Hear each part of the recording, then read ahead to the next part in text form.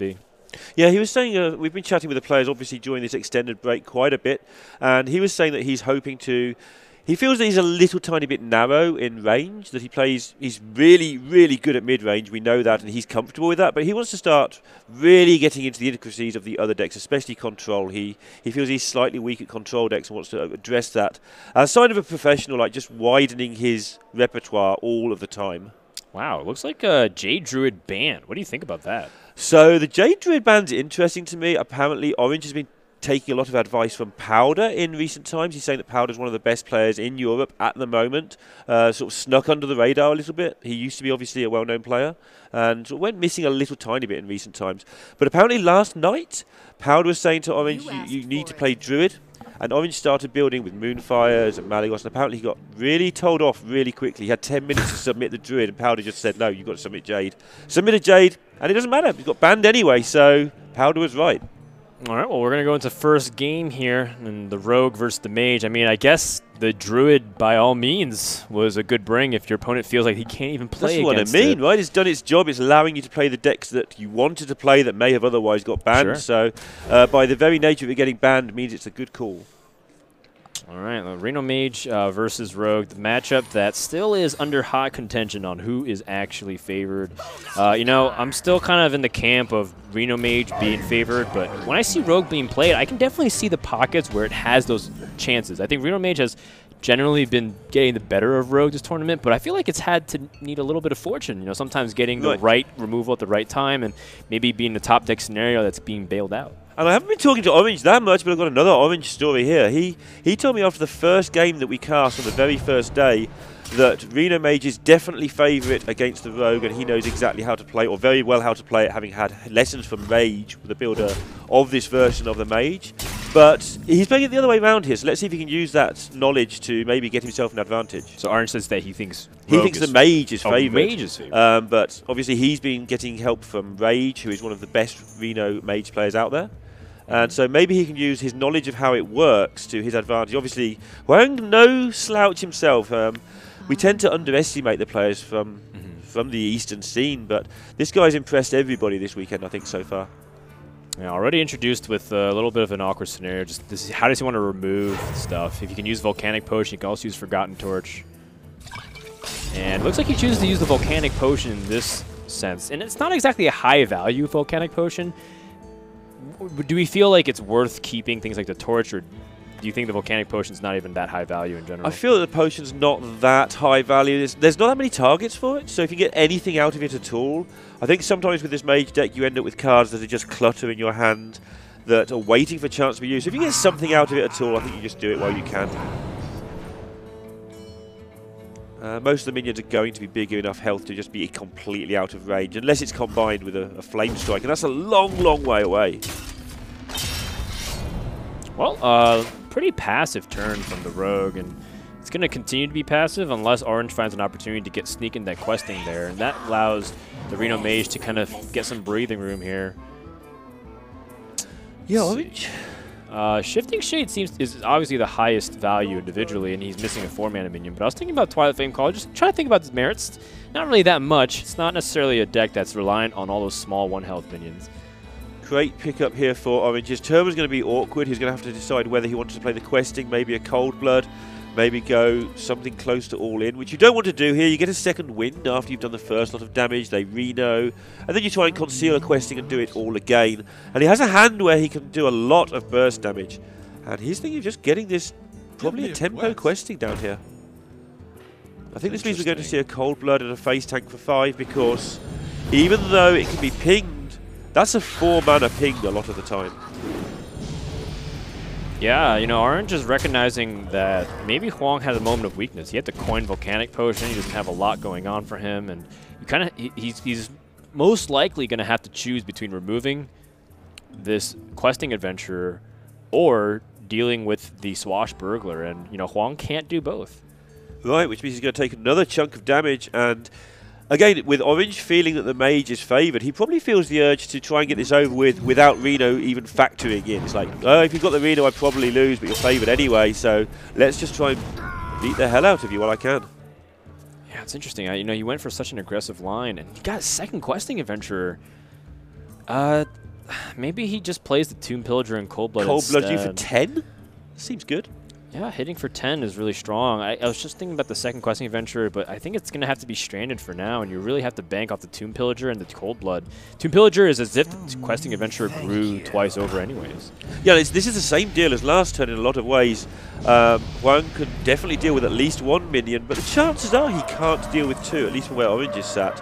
And that's another 6 damage, but this is a great pickup. Yeah, that allows him to deal with the board now over the course of 2 turns. But prior to this, he was just, again, having to like polymorph 1 or torch 1 and really hope for the other not to hit. But Frost Nova allows him to ping down something now, and then he can polymorph the questing adventure. But his job, but I mean, the damage has been done. Orange actually got almost everything he wanted out of the questing adventure, short of winning the game. Yep. And Kwang now has to be in a position of drawing a heal or ice block and stall until the point where he can recover from this really low health deficit. Interesting that he chose to give Orange the coin here. He could have kept the Pillager frozen at 5-1 and just maybe taken a point from a sheep or something in the future, but he just decided to give away the coin here. I'm not sure I'm keen on that play, but see how it works out for him. I'm sure that he's really mindful of every single hit point that he has. Yeah. So even if you polymorph, you still have to kill the sheep because it's a 1-1 that nicks you. Yeah, I wonder if Orange will be tempted here. Well, he will definitely be tempted. I wonder how tempted he is just to make a 4-4 here and hit another point in the face and set up next turn potential lethal. How big does he feel he has to make this? He can probably just leave it because he knows that polymorph means that the other questing won't die. Let's see what he does. I mean, when he keeps the preparation, he still makes things like Gadget Stand not nearly as dead as it could be. Just continue to widen his gap. I think the magic number here for Orange is 5 because that means that he should be able to kill almost everything. He's 1 damage off of that, though, so if he picks up he has Prep Flame Strike. Yeah, he does play Prep Flame Strike. That is something that can happen if Kwang goes wide on the board. Yeah, but if he doesn't kill the 3-3 as well as the 12-8, the Prep Flame Strike just buffs the second questing to 5 anyway. Well, more importantly, Kwang can't actually deal with everything here. This is what I'm saying. He's got the 2 cards in hand to buff the questing to lethal range. Oh, right. Sorry, I wasn't very clear there. I thought you were saying that he could use that for tempo. No, like, just it's 2 cards that buff. Yeah, I didn't make myself clear, but that's what he's going to do. He gets the eviscerate that you were talking about as well. So everybody wins, and Orange takes a 1-0 lead. But I think Prep Flame Strike's funnier. So definitely. Yeah. So does Orange. That's the choice he used. Yeah. Okay, so Orange being able to take a very strong game number 1 victory over Reno Mage, what could end up heavily influencing the series outcome. And he did it with 1 card left in hand versus 6, and every play he made was taking advantage of mana, not cards. So, you want to ping this 5-1? Ping this 5-1, see if I care. You want to do this? Every turn was, you just can't deal with this minion and this. Obviously, he had a little tiny bit of luck in that he got the double questing, so and the pillager, he was able to put the 2 threats down at a time. But he played to that. He made sure that everything Huang did was inefficient in that game. Yeah, I mean, Orange had a line that wasn't exactly the most obvious plays. Right. He went for the questing line instead of the Tomb Pillager, which felt more traditional, but he realized as time goes on, Reno Mage has more tools to dissect whatever plays that you try to do. So that was a very well-played game by Orange. Yeah, something that I don't think Kwang was prepared for. I think that is the difference between a person who plays Hearthstone well and then you get a person who's really prepared and knows the extra intricacies. When you're playing best of 7, you've got 5 decks versus 5. That's 25 matchups you need to know for every single best of 7. So these guys put in a lot of work to know all the intricacies of all of these matchups. That was some great Hearthstone. And now Orange goes into Warrior trying to see if he can keep up his momentum. Chuang is on the Dragon Priest. Now, Dragon Priest versus Dragon Warrior. Dragon Warrior tends to get out very aggressively onto the board and taking advantage of the Priest's passivity. But if Priest can curve out as well, it'll be a little bit close. It's contentious. It often comes down to how the stats really line up. Sometimes Twilight Whelp gets eaten by the Alex Strauss's champion, the Fiery War Axe, but sometimes the Wormrest Agent and the 3/6 Twilight Guardian puts a stop to a lot of the aggression that Warrior can put out. And this decision was going to be a hard one, but it's been made a lot easier by the pickup of Alex Strauss's champion. He had to decide whether he wanted to coin out the axe, but now he hasn't got to decide anything at all. This is absolutely beautiful now for Orange. Yeah, the optimal scenario has happened, and Huang does have a recovery here. You know, prior to this, he really wasn't really sure about how well that Twilight Whelp will deal, because even if even if he didn't have the Alex Strauss champion, Fire War Axe is still a little bit problematic to deal with. Yeah, Orange just considering here whether he wants to play N'Zoth's first mate and keep the War Axe for later, or whether, how's this Ravaging Ghoul going to interact? And he's just going to play N'Zoth's first mate, I think. Either way, he's parting ways with his Alex Strauss champion, and you have to evaluate how impactful Patches is. And also, like I say, the Ravaging Ghoul was a way of dealing with 4 health minions on the next turn, and that's now not such a good option. So, difficult decision, but he decides, I want the tempo on the board, and we're getting some priest who just plops minion after minion down, and that's exactly what he's chosen to go with. Yeah, what I like about it too is that you get, and I know this sounds really silly, but you just don't really want to have that scenario where Patches gets into your hand. So it's just another benefit. It's not the primary reason why. Right, but it's still, I mean, if he doesn't play it there, it's like a 20 or 30% chance over the next 4 or 5 turns. Right. Yeah, it's not just one card that you're going to miss. It's going to be a long time before that gets played if it doesn't get played on that turn. One thing to consider too is just in general of how powerful the tempo is and what Priest can really do to mess with what you're trying to do as the warrior. Priest really has lacking AoE these days. They don't really have a lot of things to deal with a wide board. So if you're able to keep a lot of minions at low health, but go wider, look how slow Dragon Fire Potion is, and it still takes a while to get to that. And there's another problem with Dragon Fire Potion against this hand is it doesn't hurt dragons. That's also so it's almost a dead card here. Not quite, but near enough. And Orange having the Curator in hand is also something that will be big going down the stretch here. The Operative is kind. It's not all in yet, but look at this, all this card draw. But it's getting pretty rough here for Huang. Orange having that Ravaging Ghoul, by the way, something that we didn't really talk about much. It was a card that was being cycled in and out, which is very surprising considering that that card was considered almost auto-include in every warrior deck. Putting it back in, though, anticipating a lot of Pirates being put into the field now that you have 5 decks, I think I like that choice by Orange. Yeah, I think if you're not quite so all-in on the Pirates, which you're not because you're playing the Dragon Warrior, then as long as you use your Pirates carefully and you play good Hearthstone, then having a very, very strong card in your deck is going to help you. Obviously, it has a little bit of anti-synergy with Patches, but we see there, actually, it's just 1 for the Patches, 1 for your Ghoul, 1 for your weapon, 1 from something else. That's 4, that kills a minion, and it doesn't really slow you down. Well, Core Card Elite helps you fight back on the board immediately. Frothing Berserker has the most potential. The nice thing about N'Zoth's first mate is you can also squeeze it in the next turn with 6 mana. So I think all of them have viable choices. And if you evaluate the state of the board, it looks like clhuang says he needs that first mate and that weapon to help earn him back a little bit of tempo without having to just play clunky minions over the next 2 turns. Yeah, he'll be looking at that 3-1. It's not entirely obvious how that will learn up with the first mate, but probably will find a way for this 1 to be really valuable, given that just given the numbers on the board. So there's a way to make this Frothing Berserker a 5/4 minion. And I think Orange actually wants to specifically make it a 4-attack minion because it plays it around Shadow Word Death. So he's waiting to play the Frothing Berserker. So while it may look like he's trying to, he might have missed 1 extra damage or attack. It's very deliberate. Normally in this situation you play around cards like Holy Nova.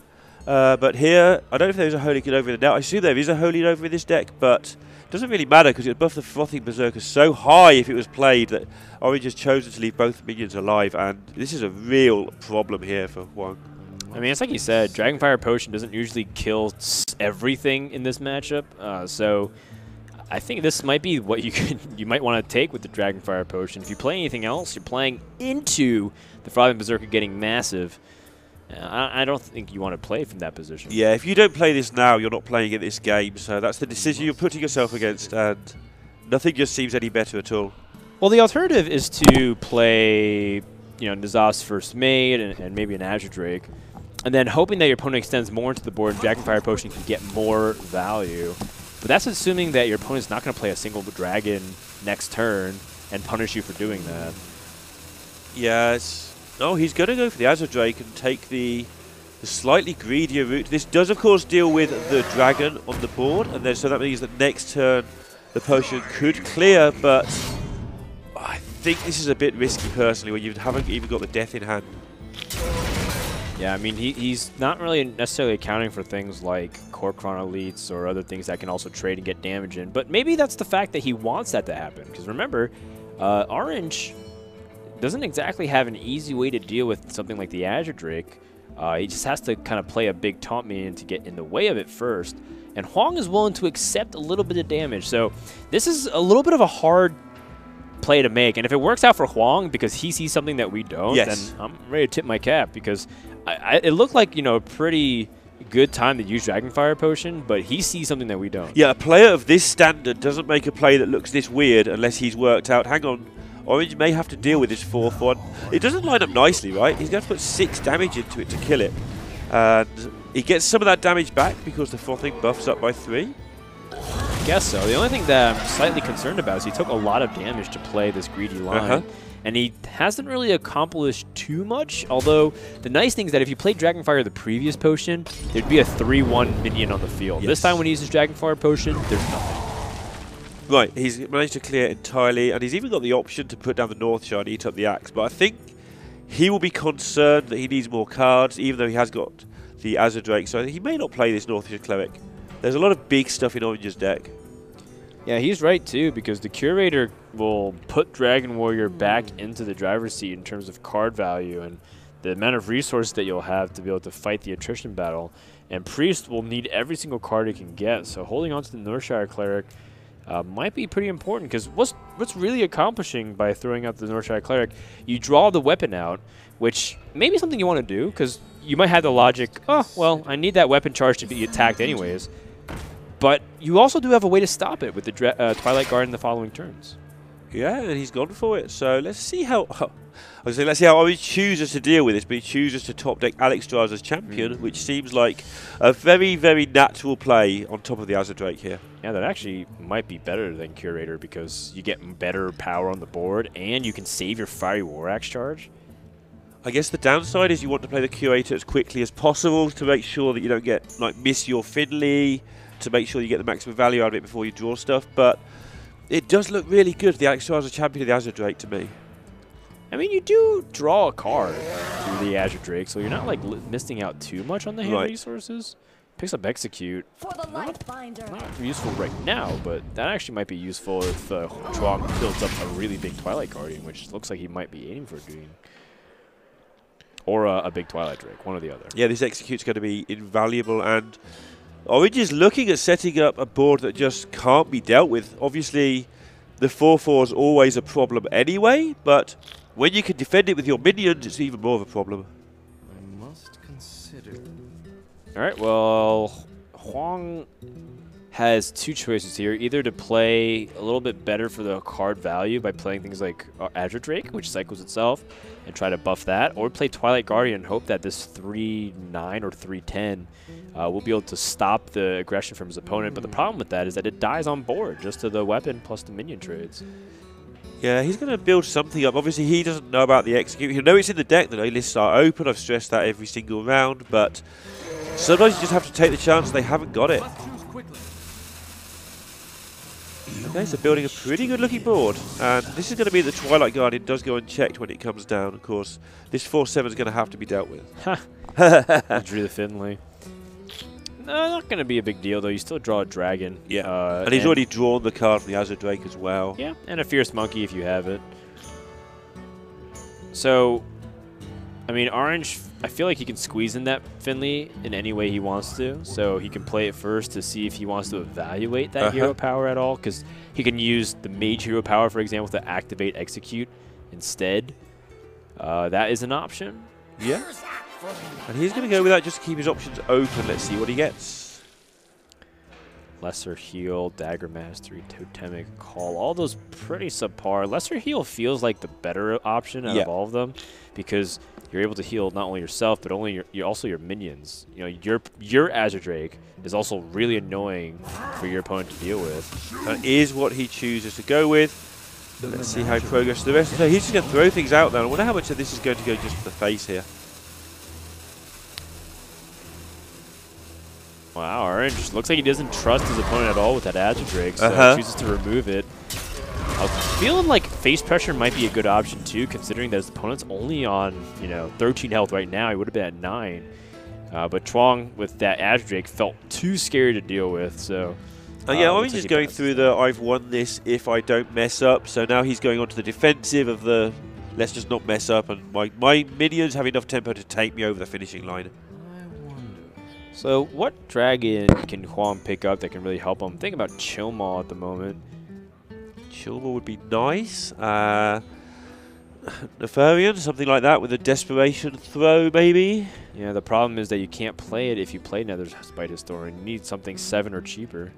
So yeah, Chilmaw is the natural choice if you're going to do it right now. Maybe an Operative, but that could be too slow. There's also the Twilight Guardian, which you can buff its health. Deathwing is actually a pretty decent choice. It is. So you buff your Twilight Guardian. You kind of play out your hand here. Hope your opponent doesn't really kill you next turn. Yeah, hope he draws out the Death. Execute. That would be a trap that Orange could walk into here. Oh, he's so afraid of dying that he's willing to heal just in case. Let's see how this works out. Oh, wow. Bookworm just comes into the hand to shut down the 3/6. Oh, my goodness. This is so huge. This is going to mean that he doesn't have to even think about the Execute. And yeah. Well, here's the really funny thing, Lorinda, is that even though clhuang has Deathwing and Orange has Execute, Orange doesn't have an easy activator for that Execute. Execute needs a minion to be damaged first, and Deathwing will have full health until Orange draws something that can help him do that. Right, I was going to say he's got a couple of Taunt minions, but he now only has 1 Taunt minion on the board next turn. And Deathwing's going to be gigantic here. And you don't really play around this if you see the Nether Spite Historian. You don't think Deathwing. I guess you don't, but your opponent didn't play the dragon that he drew. How many are left over? There weren't a huge number of dragons that could be in his hand there. That's a pretty good point. Well, he had...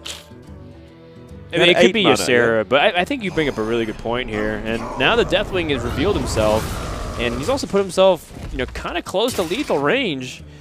Orange does have taunts, though. And those taunts could be massive. Not to mention that Draconoid Crusher on the other end. And that is massive. That's a 9/9. That threatens lethal. So Guardian into Crusher and hope things don't go pear-shaped. But then the problem is if clhuang picks up a Shadow Word Pain... Yeah, that would be GG. That would be exactly lethal because he didn't heal. So if he plays the Frothing Berserker, he gets to heal, and then if he executes, he can bank on the Draconoid Crusher over 2 turns to kill. Yeah, and Orange at least, making up for possibly a slight oversight there by playing this one correctly and a pretty good spot. Although a spot that's probably scared the life out of him to be in. So clhuang at this point probably has to play the Twilight Whelp just to represent more damage onto the board. Because then he has 15 onto the board, and doesn't. I think he needs to do that. Otherwise, I guess Orange can heal himself too, so it's not as relevant. It's tough. It's tough because Twilight Whelp also gives up his Dragon Activator. In case he picked up Blackwing Corruptor or some other card that needed it. Yeah, it's always difficult. He's going to have to go through all the cards that are left in his deck at this point and seeing how many of you need the Whelp and how many don't need the Whelp. And he's decided that he needs the Whelp. All right, well, looks like Execute and Draconoid Crusher. So this is the push that Orange is going to use to close the game. And I think clhuang is pretty much out of luck here. The Twilight Whelp was exactly one of the worst draws in his deck. I think he couldn't have asked for a worse one. Yeah, I can't imagine there's a way he can get out of this, but there's probably something that's very, very obscure, but I can't see what it would be. Maybe he's going for the second Historian. Well, Shadow Word Death stalls, so he's still alive. And yeah, he could hypothetically still be bailed out of this. Wow, let's see what Orange picks up from this and from the Azure Drake. That didn't touch the side, so that's something good. Man, another Blackwing or another Draconoid Crusher here, and it's just really tough for clhuang to stabilize. No, Bookworm is too late. So while he did need that Twilight Whelp for activation, he's not going to be able to do anything else. Takes his beating like a man. And that's going to be end of game 2. Orange up 2-0, 2 games away from securing a top 4 finish. Yeah, and he just took the initiative early in that game and never let go. Very slight misstep I felt with the monkey there, but other than that, I think that was another well-executed mid-range game from Orange, who is just proving how good he is at this style of play right now. All right, so 2 games remaining separate Orange from a date in the semifinals. Now, he has Shaman and Mage. That's 2 decks where I think Huang might just queue up Priest again and says, yeah, I'm going to try my best to get another win. And I feel like the Priest didn't actually draw even that badly. He had a turn 1, 2, and 3 with 2 Wormrest Agents and Twilight Whelp. But that early Alexstrasza's champion draw helped give Warrior a lot of early game momentum. Yeah, the Dragon Warrior went away for a while, partly because of how good Pirates is, and partly because people had started to beat it. It had been around a long time, but it's just never really completely vanished. The deck is still a very good one. It serves a very good purpose, and when you're playing against a Priest deck that hasn't really got any surprises for you, I think that the Dragon Warrior just has a little bit of extra trickery. It's got an Execute, it's got weapons, and it's got similar-sized minions to the Priest. All right, so here we go. Game number 3. Looks like we're going to a Mage Mirror. Okay. Reno Mage Mirror. So if Huang feels confident in the Reno Mage Mirror, he has to have either a much greedier list or a much faster cycle list so that he can hit his win condition a lot earlier. I personally don't think Reno Mage Mirrors tend to go to fatigue, but they can if you play to that, as you can tell by Huang choosing to keep the Acolyte of Pain. That probably contributes to his game plan. He's going to cycle a lot faster, hit his combos much quicker. But Orange already has one of the crucial cards in this matchup, and that's an early Alexstrasza. Early Alexstrasza, they both got Antoniadus, so see if Orange can get that Alexstrasza to do its thing. In fairness, even though it's early, it's not likely to be the killer blow on its own because there's just so much defense on both sides. And this game often goes long because both players just struggle to land any sort of significant blow. I actually really like this play, Thanos on turn 2, because you're just trying to cycle into the more impactful stuff. You're not going to really save Thanos for Mega Burst like you would in traditional Freeze Mage stuff. This play from Huang is interesting play. That's open kind of ambitious. Hit, I guess. You don't want to use your Frostbolt on an Acolyte of Pain, but you would have to if it came up. I guess that's a thing here. But this is kind of assuming that he didn't have follow-up plays, but he does. He can save Acolyte for turn 5 and draw. He can play Cabal Courier next turn. So he just trades his Acolyte in for 1 card, which makes it a glorified loot hoarder, a 3-mana loot hoarder, essentially. I guess you did absorb some removal, so other bigger threats are safer. But still, I feel like it was a little bit wasteful. Yeah, and even though it feels like it's just a tiny bit wasteful, as the game goes on, all these little things will add up. That is a ridiculous series of choices. Okay, so Entomb is really strong against a lot of the threats. Twisting Nether is also pretty good. Got to be so careful with this Entomb. Got to be so careful. You've got to put a card in your deck that's already in your deck. If you don't pay absolute attention, you might mess up a Kazakus or a Reno Jackson. Right. You're so right, and I kind of forgot about that. Orange picks up the Doomsayer here, and that's an opportunity for him to set up an Azure Drake for the following turn. But he also has the Frost Nova, so maybe he feels like he can save that. I personally think that either is okay, because if you play the Doomsayer now, you set it for an Azure Drake, and that's actually a pretty good opportunity to start taking away your tempo. But you also have a reactive Azure Drake turn, where you can play Azure Drake plus Arcane Blast, for example. And that's a way that you can also get value off of that card, and then save Doomsayer for that combo, like Doomsayer Frost Nova.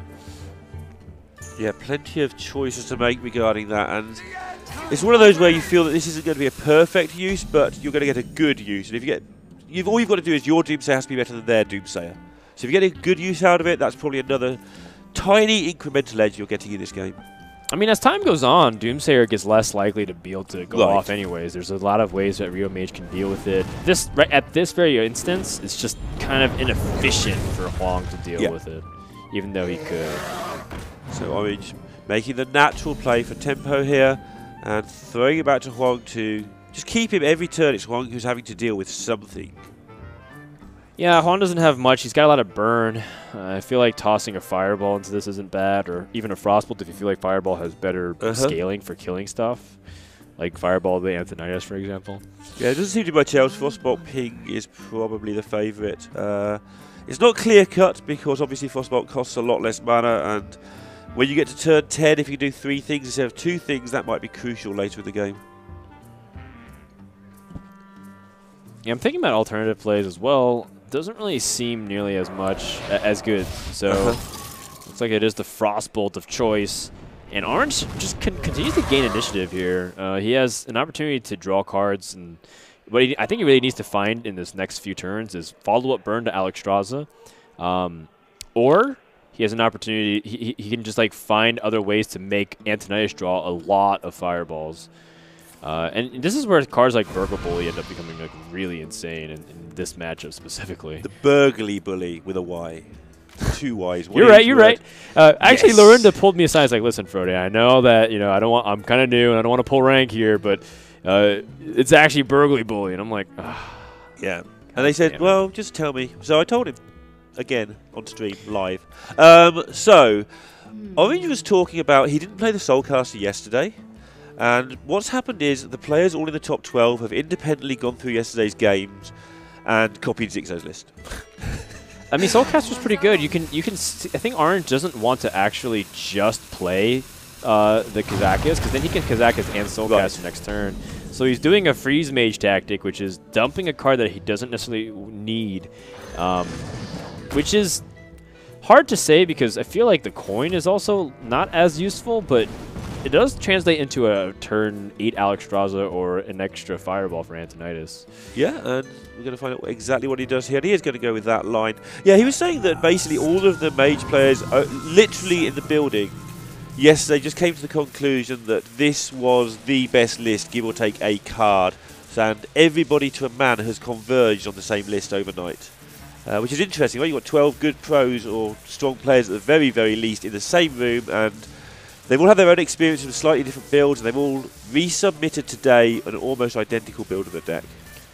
Yeah, that actually makes me feel a little bit bad for 6-0 because that means that 6-0 found the best list and almost feels like other people benefit off of his discovery as opposed to well, he won his group, which puts him straight into the top 8, and Zigzo's being Zigzo's probably got a better list and just revealed this one yesterday. He's probably got something else for today. Maybe, but I'm just saying that you get what I'm saying. Like, it's kind of what happened at BlizzCon, where Amnesiac figured out the Cobalt Geomancer list, and then a lot of people copied him, and well, it turns out that Amnesiac... You have the choice to save that for the later stages if you want to take the risk.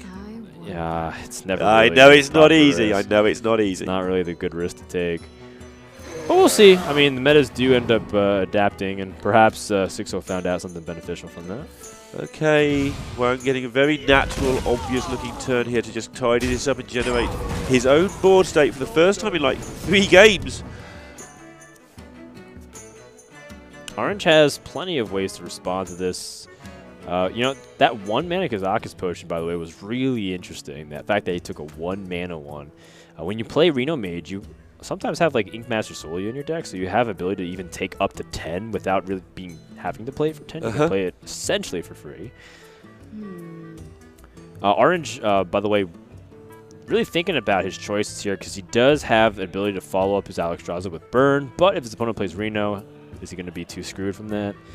He can take it a little bit slow, too, and take the opportunity to develop an ice block first prior to Alexstrasza, so that way he feels a little bit more prepared for any kind of situation. Yeah, get the other torch into your deck is usually something you want to do efficiently. This would be a good time to do that as well by taking out, say, the Azure. You'd eat 3, take a little bit of time by taking 3 from the Elemental, but it wouldn't be too bad a turn, I don't think.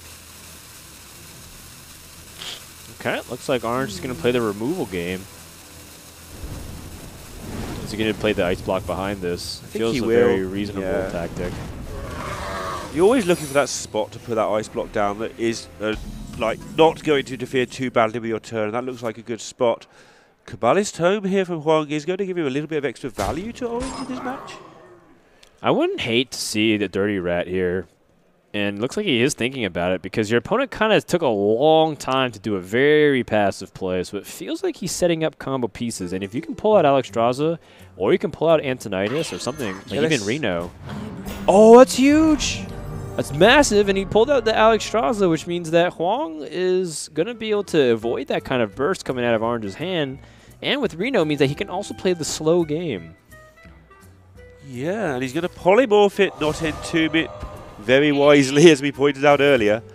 And yeah, got things nicely set up now for a little bit more beating. Just nibbling away at that health total. So now this game has completely shifted from Orange potentially setting up a burst finish to most likely a value game. So I think Orange is going to actually have to shift his focus into just surviving, because I think Huang is ahead of him in the draw. I agree. It's hard to say because Orange had the Arcane Intellect, so I don't know exactly how many cards deep each other are. But if they're even, then Orange has every reason to play slow, because he can even try to justify saving this Kazakis. The one that appears after the Dirty Rat, just to add. Yeah. And yeah, he feels like he should be able to... Yeah, just convert 3 fireballs right now. I think that's fine. You can use either the Kazakis potion. I don't even know the details on it, but assuming it's like freeze or summon a 2/2 or something, it'll be fine. There was a freeze for sure. I'm not sure what the other summon part a random minion that died? Oh, but the Alexstrasza was turned into a sheep. Summon a sheep. Yep. Every time. I knew it. I just had a feeling. And the sound effects as well, just to make sure you're utterly and utterly BM'd by the sheep. Well, I mean, Huang has a lot of ways he can choose to deal with this. I wonder if this is worth using the Entomb on. I'm actually thinking that it probably isn't. You know what's an actually better target is Kazakis. Right. That'd be some forward thinking, but he knows that extra Kazakis is in there, yeah? And this game's going long. If he draws a Kazakis, he'll never have 2 in a deck. Right. Yeah, I like it. I mean, actually, if you entomb the Antonidas, I guess you won't have 2 either. You won't, but I don't know if you'll always have the value out of the second one. If you use the first one for value, the second one might just end up being a 7-mana 5/7, which is a very sad stat line. Yeah. One thing that I believe Orange isn't even accounting for is something like Entomb, which puts Huang pretty far ahead of the Fatigue plan if they're going for that now. So entombing this actually isn't nearly as bad as we thought before, because Huang ends up having that Antonidas in his hand. If he didn't have Antonidas in his hand, I would say that. Yeah, using Entomb is very ill-advised. So Orange has a lot of burn in hand, but there's no point to even start using that on the face at the moment, because Arena would just undo all that good work. So he'll probably use his fireballs for minions and try and get some repeated damage through from his piddly little creatures at this point. He could even get another Kazakis, but by his hesitation, doesn't look like he has it. A full house of Kazakis and fireballs. Sounds pretty intimidating. It's pretty unbeatable. Only beaten by 4 of a kind. Ooh, interesting. He's gotten a shadow form, which gives him a huge edge. Almost as if he used Justicar Trueheart. Just double your hero power. Yeah, exactly that, except it's half the mana of Justicar. You don't get a 6/3 though, but I think you'll take that deal. Yeah, and that's a really powerful effect. So Chuang, he doesn't exactly have the best cards right now outside his Antonidas. Oh, there you go. That's the Kazakis. Does he want to play it though? He can also even take this really slow. He doesn't want to take it too slow because of the opposing Dirty Rat. But I mean, I kind of want to brand Kazakis in case he does Dirty Rat. Yeah, that's what I was thinking. You want to play it quickly enough. Yeah, so it depends how you word slow. I'm actually... Well, okay. So he plays Mirror Image instead of saving it for Yeah, that feels like it's an Antonidas bait, but... It's interesting because why do you need a Mirror Image if your opponent's not going to play Leroy on you or anything? Yeah, he didn't need to empty his hand or anything. He's got 8 cards. That would have been 9. He would have been fine. Feels like that was a little bit hasty on his part. Yeah, and then it also makes Effigy worse in case you wanted to play Effigy. So now Effigy is like off limits. Time runs out on me. Yeah. Okay. So this turn was a little bit awkward from Huang. I think he may have played a little bit too quickly here because possibly he miscounted how many cards he had in hand. I mean, the one thing that he could have been accounting for was that he had too many cards. Yeah.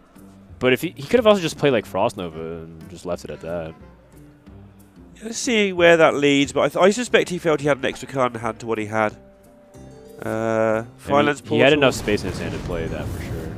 Because he's just not scared about taking a couple of hits for 2 at any point or anything. So, well, I mean, Brand Kazakis always at least replaces itself. So if you had 10 cards, you still had 3 mana to dump something. I'm just looking at these two hands and wondering what on earth is going on. What are we watching, Frodo? Well, Antonidas actually makes this effigy pretty ridiculous, but Orange can use the what's it called? The sheep, the polymorph. The polymorph. So he has to account for all kinds of spells because he knows that came off of Kabbalah's Tome if he paid attention to where it is in the hand. And both players playing around Reno by not really going face much, and neither of them actually having a Reno in their hand. So you Fireball target the Antonidas first, but then you might have the effigy come out here. So maybe you sheep first, in case it's like Spellbender or Counterspell. So he sees that it isn't, and when he sees that effigy pop, he's going to be really relieved. Because only a 1-mana minion comes out now. Yeah, that works out nice. And he hasn't got to worry about what that secret is anymore either. Man, looks like he's not going to wait for Brand to come into his hand for Kazakis, and then Brand's just going to be a dead card. But I think he's got to take a 10-mana potion here. Yeah, he's going to at least get the value.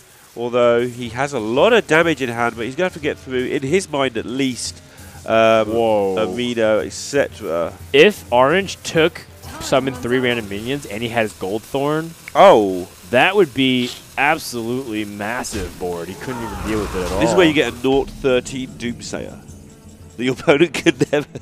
That's true. But then... But you've got to go for it. It's actually, you're right. Fantastic. There's Doomsayer, there's 2 Sheeps. There's a lot of ways that Orange can whiff and get something kind of bad.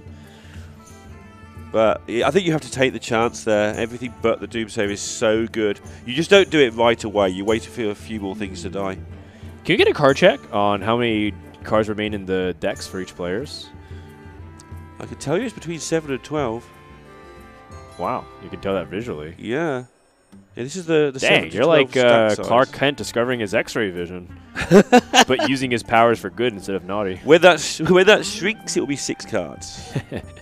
12 and 13. Oh, I got it wrong. You said 7 to 12. Are they you different sizes? Me, Are they different sizes? You broke the pact, and now you're gonna have to build up your credit again. Yeah, I'm upset. I could tell you that his pack size will shrink next turn, but I obviously just can't see straight. That's what happens when you get old, Frodo. Don't get old. It's bad for you. Don't remind me. Someone asked me my age today, and I forgot, and I had to remind myself. I actually said the wrong age by accident because I forgot. Was it by accident? Have you reached that age yet? I thought I was a year older than I was, and I panicked. I was like, oh my god, did I just lose a year of my life? Not like this. But it turns out that, you know. It whizzes by. It goes so quick when you're playing Hearthstone. Well, you know, Orange picks up the brand a little bit unfortunate there. You know, I bet Orange is actually thinking about playing Brand because that it increases his chance that a good minion gets revived if he has it. What to do? Right. And hasn't he got anything else to stick back in or to use with Bran anyway? He's used a lot of the stuff that's Brannable. Time runs out. Oh, he actually summoned just an 8/8 demon. So it's just an 8/14. Okay, now that pack size does shrink to the 12. I'm wrong, aren't I? I'm just wrong. Anyway. So Orange is behind by 1 in fatigue, and Huang still has yet to play something like his Kazakis, which can also lead to some pretty good shenanigans. I definitely think Huang is in the driver's seat in this position.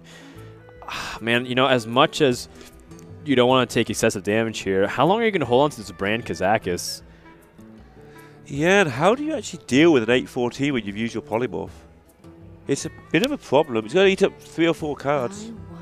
Well, you can first draw a Kazakis potion, which is good. But, yeah. I mean, what's the rush? Even if your opponent pushes you down to 19, you're still relatively safe from burst. I guess what the scary thing is you don't actually have Reno. And you don't have any minions apart from the Archmage in hand for Dirty Rat as well. So at some point you start feeling the pressure and feel, you know what, I'd better go for it. Transform minions into sheep was one of those options. I imagine that's what he took. Wow, he's taking 2 10s? I like this a lot. Wow. Man has guts. Greedy. I like it. I like it. His hand costs so much mana. That's good. He's got 20, 30, 41, 45 worth of mana over 7 cards. The average cost of his cards cost 6.38. about 8.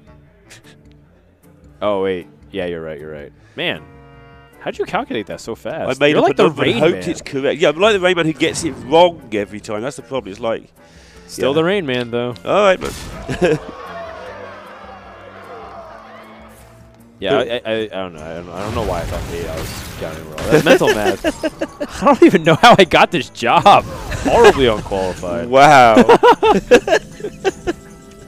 I want to be the guy who pays you. Oh, we paid you this much money, Dan. Oh, why can't I buy anything? I mean, if there's any indication of how America is ran, I guess it doesn't really mean anything that an unqualified person gets the position. All right, well, Kazaka's potion coming in here, transforming everything into sheep, and he's going to summon 3 of the minions that died.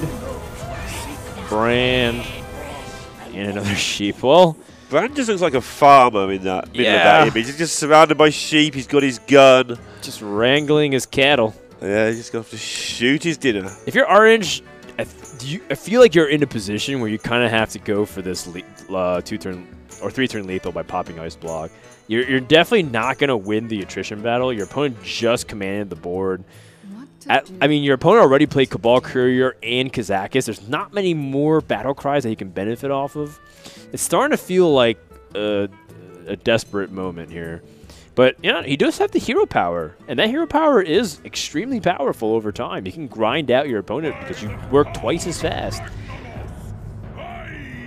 Yeah, he's going to have a lot of damage in hand reduced. So, and it's 6.42 by the way. Last turn, I just realised 3/7 isn't 0.38. I'm really sorry. All right, calm down there, Let John you Nash. all down. Chill. All right, making sure to take out the minion that can snipe Emperor Thorson. And now he has 3 fireballs, so I guess he's got that 18 damage from hand in 1 turn. So he does actually do almost the same exact thing, which is pretty clever, honestly. Yeah. Because if he Pyroblast the face, it's a little bit too obvious. But, you know, what's kind of amazing is Hwang doesn't have Reno this entire time. And by acting... This thing's actually annoying to deal with, the validated Doomsayer, or it's not validated, some other word Doomsayer. Yeah, you know what? It's go time here for Orange. I think you got to go for it. You're clearly behind. Inkmaster Sully is not going to win you the game. Yeah, okay. So I'm thinking triple Fireball and just set up for the Pyroblast finish. If he has Reno, he has it. It's so hard to say from his position. It's so easy for us to make that conclusion. But I feel like it's his best chance to win right now. He just has to recognize that. He has to calculate his percentages. What are the chances that his opponent plays Reno? And if he does have Reno, can I actually win the game? What are my chances of winning the game if he does have Reno and I try to grind it out with my current hand? His current hand is pretty bad. Yeah, that involves looking at what else he's got left in the deck. There may be 1 or 2 extra out. I can't think what they would be, though. There's going to be a whole load of frees left in there as far as I can make out. Oh, he sees it. He sees it. He says, I have to go for this, and you don't have Reno. This is absolutely terrific, by the way. Like, they always have Reno, right, when you're sat opposite them? They always have Reno. They might get it now or not. He can get Alex Straza, but Alex Straza still gives Orange a chance if he draws Roaring Torch. Oh, he has to ping for it. He has to ping his own minion. Yeah, he knows the deal now. There's no reason that Orange his would do what he Kazakis did. potion is given armor. He needs to ping his Thanos right now and get that Reno Jackson, whatever it is, a 1 out of 9, 1 out of 8. No! Not like this. Is there anything else? Is there anything else? Can he fireball his loot hoarder and with his 3 remaining mana heal himself? or play something else ridiculous? I don't think so. And I think Orange may have found the only way for him to win the game by calculating the odds and just recognizing that 2-turn lethal was the only chance that he had. That is spectacular. And Hwang knows what's up. He just can't do anything about it. He's pissed. He has gone for the dig. He's so mad. I'd be mad. I am mad on his behalf. I'm excited. Like, that was such a spot, such a play. I'm pretty hyped for Orange too, because that was a great game from both sides here. And Orange is going to Pyroblast face. He held onto those cards for so long. You got to go for the Ink Master Solia style points, though. Okay, you know what? 9.9 out of 10. This is the new Pointy Orange, elbows. no messing Orange. I'm just going to win Hearthstone games, Orange. And I like it. I like people who win Hearthstone games. I think it's nice when they do that. Yeah, but you play Ink Master Solia and then Pyroblast. Oh, don't know about that. That's what I was What if saying. you get disconnected? You increase the chances that you disconnect.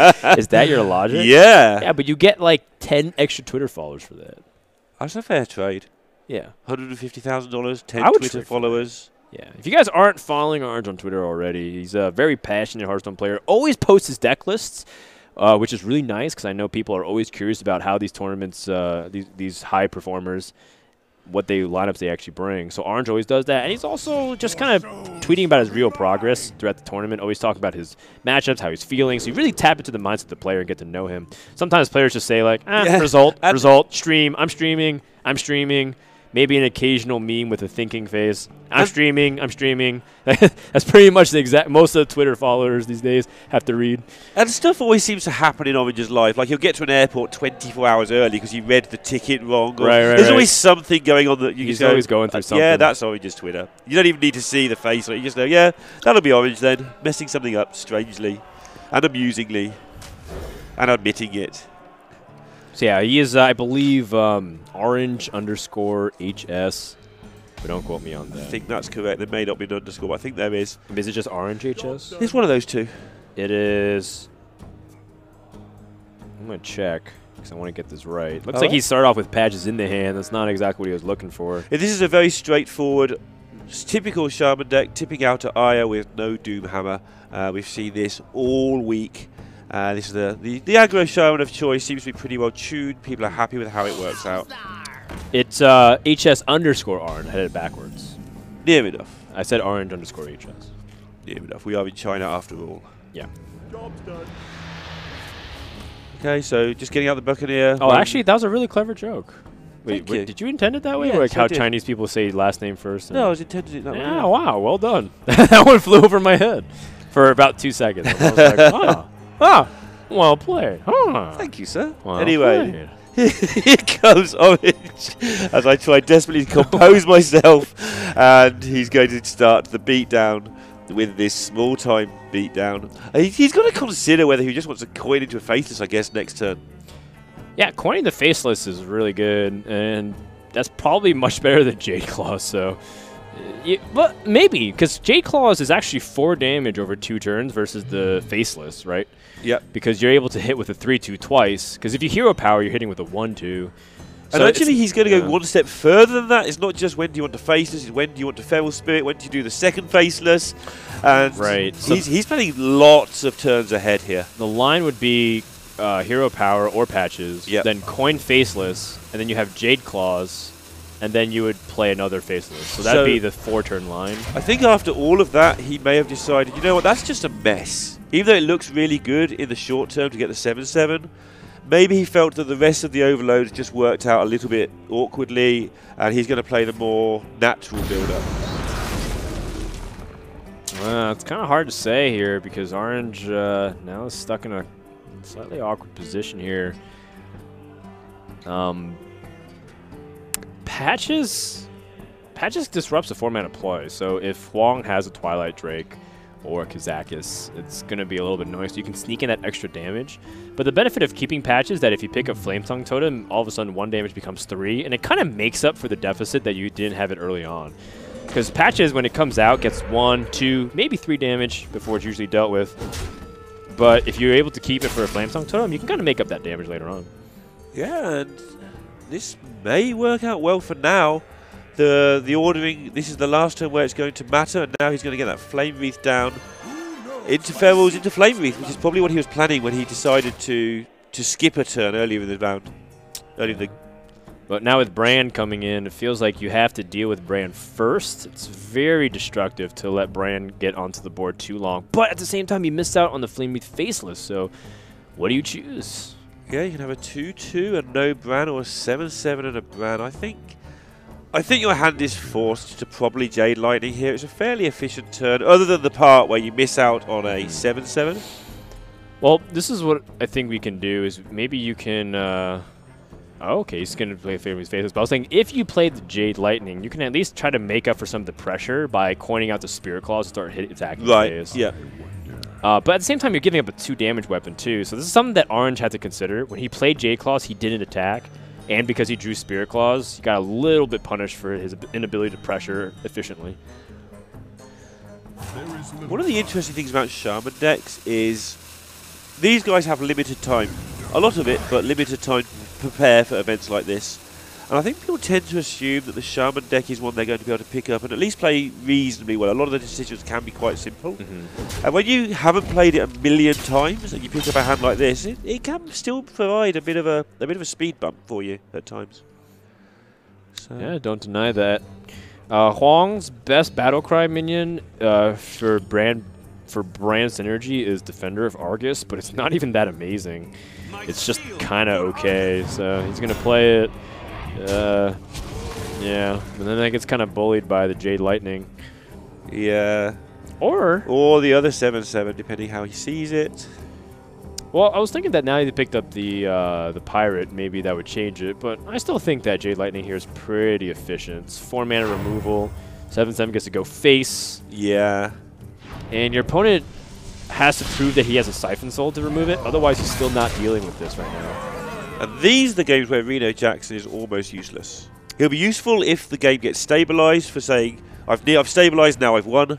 But he's a long way from stabilising in this situation. I mean, Reno just straight up in this position isn't horrible. I mean, Emperor's also pretty good too, because then you can save Reno plus something else for the following turn and make your turns much more efficient. I almost like that better because your opponent can't really kill you unless he has like double Lava Burst. 7. He has only 6 mana next turn. Yeah. Oh, wow. I think he went for like a Soulfire or a Power Overwhelming. That's what he was thinking about. Because then he could use that with the Mortal Coil. Corruption's all well and good, but you're going to eat 7 more damage in the meantime, but yeah, probably okay.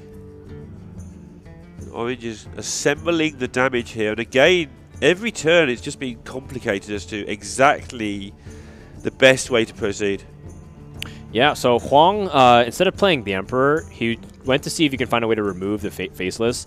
And he's okay with the Corruption, because the Corruption coming down means that Orange either has to trade or go face. And if he trades, he saves Heaven Health and he doesn't have to play Reno. If he goes face, he could just play Reno. So Huang's in a really dominant position right now.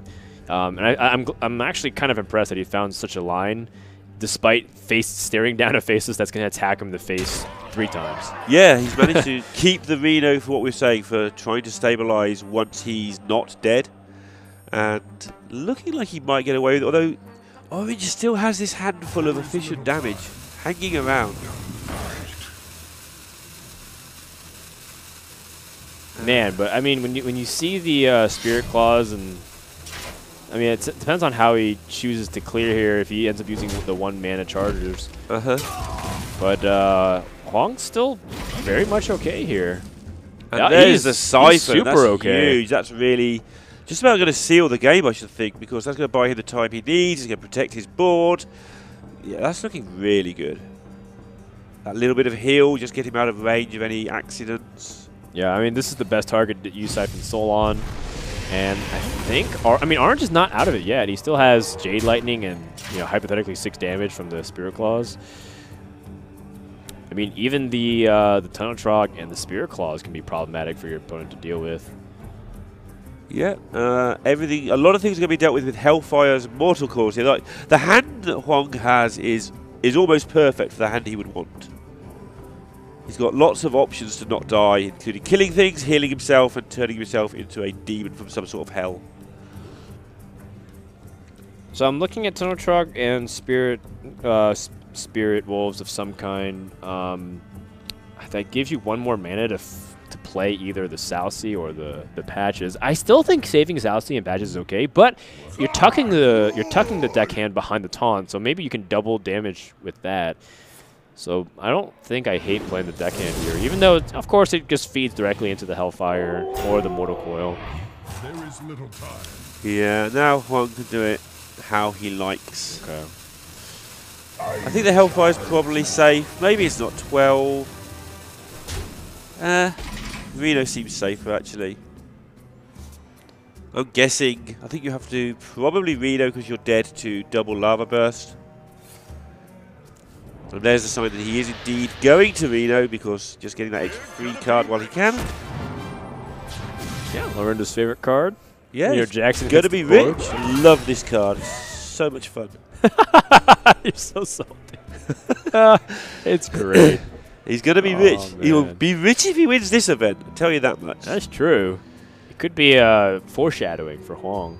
Or he's going to be eliminated because, I mean, even if he wins this game, Orange has to only win 1 out of 4 Right. with the Shaman deck, and that's really low odds for Huang to win the series. Yeah, although he's got a whole bunch of things that have got a chance. Although, yeah, let's see how it goes. Got to win this one first, although this one's looking like it's over. It's still not quite in the bag, as the Jade stuff will get progressively bigger. It's getting to the point now where Jade Lightning is almost useful.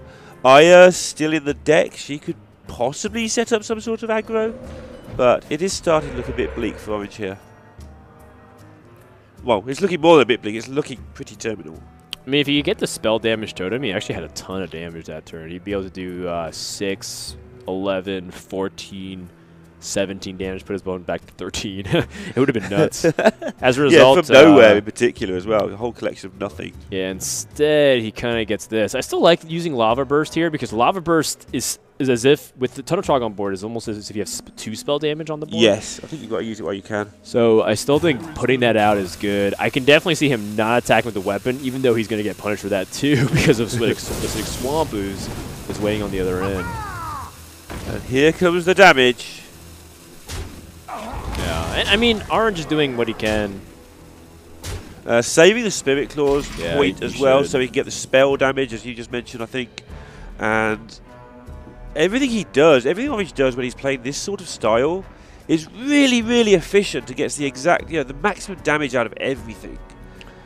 But it's possibly not going to be enough. Although 16 is kind of exciting. Yeah, he doesn't choose to use the coil. I think coil would be pretty useful for him to draw a taunt of some kind, like Sun Fury Protector. Or even, honestly, the Bruiser wouldn't be bad either, because then you could play the Bruiser, then Hellfire, then play the Ooze, and still have a 4-2 taunt. But maybe he just feels confident enough because he's at 13. He's saying, I'm fine. Spell damage into double burst is still one-off lethal at this point now. And he's setting up his own 2 or 3 turn lethal as well while he's at it. Alright, well, Orange, not really much going on here. He's got the small-time Buccaneer. Not really anything useful. Might as well Jade Lightning, probably the face. I think you're in a situation where you want Jade Lightning into burst, and not die in between. Yeah, this is the instances where you do really miss Doomhammer. Where you're like, oh man, imagine if I had that Doomhammer. Alright, so the out by doing this means that Aya is rated higher for him than maybe the Lava Burst outs. Okay. Yeah, I mean, his opponent at 9, still not killing range, so he probably needs to win through board.